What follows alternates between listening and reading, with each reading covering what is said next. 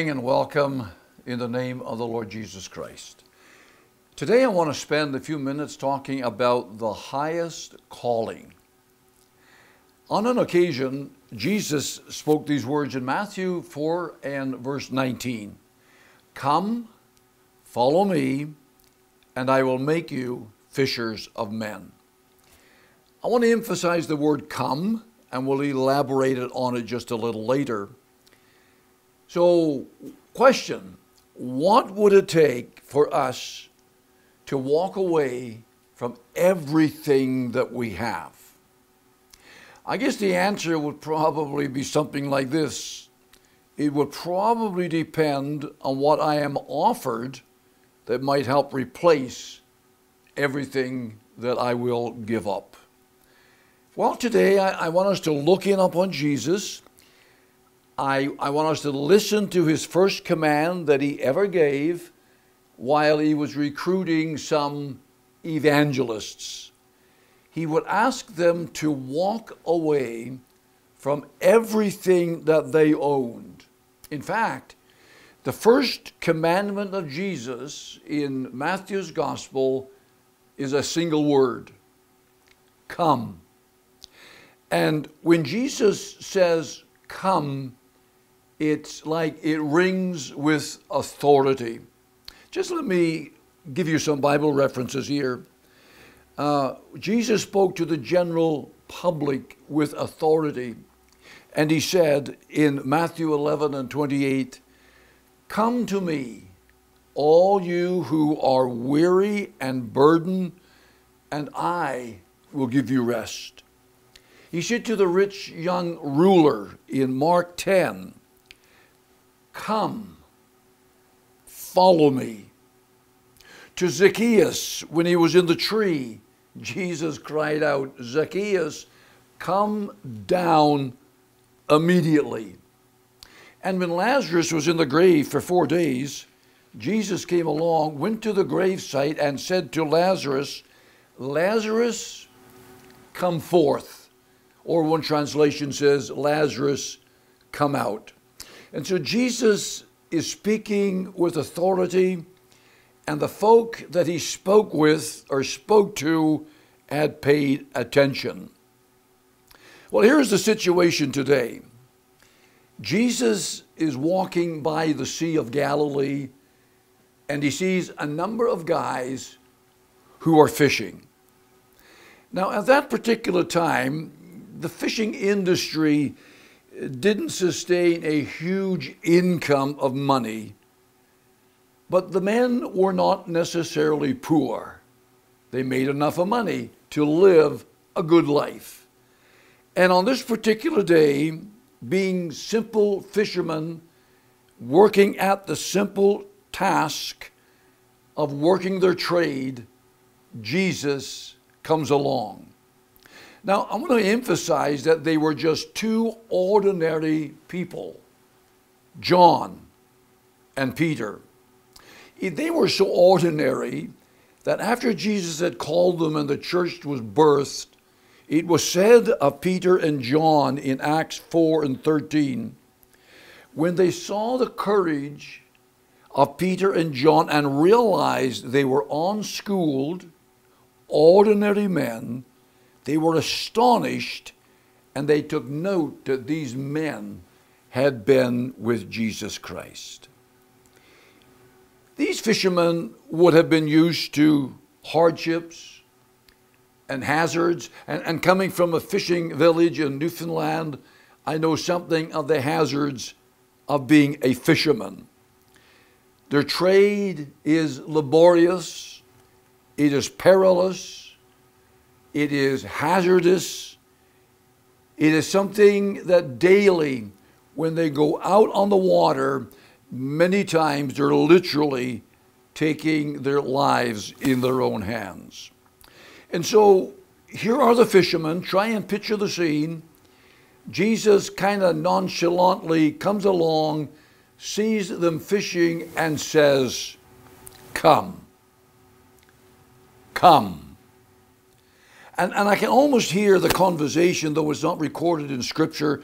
I can almost hear Peter and John saying, but sir, as they had no idea who this guy was, but sir, this is our livelihood. And if we come, what will we do with all of our equipment? What we will do for an income? How will we sustain ourselves? How would we sustain our families? And they might have even asked the question of Jesus, if we're going to come, can we even say goodbye to our families, to our friends, and to our neighbors? In fact, it could be a little funny, and I can imagine Peter and John looking upon themselves in their work clothes and saying, but Jesus, we stink of fish. How can we just leave everything and come? Well, Jesus will call us right from where we are, fish smell and all. The Bible says of Jesus asking us to come, in 1 Corinthians, it says, remember, dear brothers and sisters, that few of you were wise in the world's eyes, or powerful, or wealthy when God called you. And that's exactly the position that Peter and John were in, because Jesus saw them more than just fishermen, and we'll expand on that in just a moment. And in 1 Samuel 16, we read when they were trying to select the king for Israel, the Bible says, the Lord does not look upon things that man looks at. Man looks at the outward appearance, but the Lord looks at the heart. And on that day, when Jesus walked on the beach and he saw Peter and John, he saw their heart. And he said, come. And then he followed that up with another phrase, come, follow me. Well, who is this stranger? We teach our children not to follow strangers.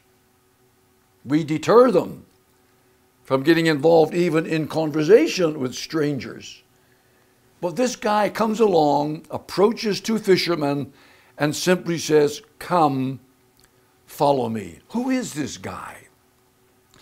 Well, the Bible tells us a lot about this person. Jesus said, I am the light of the world, and whoever follows me will never walk in darkness, but will have the light of life. Whoever follows me. And Jesus said to these guys, follow me. He said in John 10 and 27, my sheep, they listen to my voice. I know them, and they follow me. Again, whoever serves me must follow me, and where I am, my servant also will be. And so, when we hear Jesus coming and calling and asking us to follow, we are obedient and we respond. Also, when he calls, we must be conscious of the fact that we must be focused upon Jesus. Learn to understand who he is. Study who he is, so that when the command to follow comes to our spirit, we will make a conscious decision to follow the Lord Jesus Christ. In fact, on two occasions in the book of Hebrews, it says of us, in relationship to God and Jesus, fix your thoughts on Jesus. We face so much white noise in our lives today that it's so difficult to focus our thoughts on Jesus. And then later on, the author of the Hebrews says, fix your eyes on Jesus. You know what, ladies and gentlemen? When we fix our thoughts and we fix our eyes upon Jesus and we hear him call, come, follow us, that following will be made a lot easier when we meditate and concentrate upon Jesus Christ.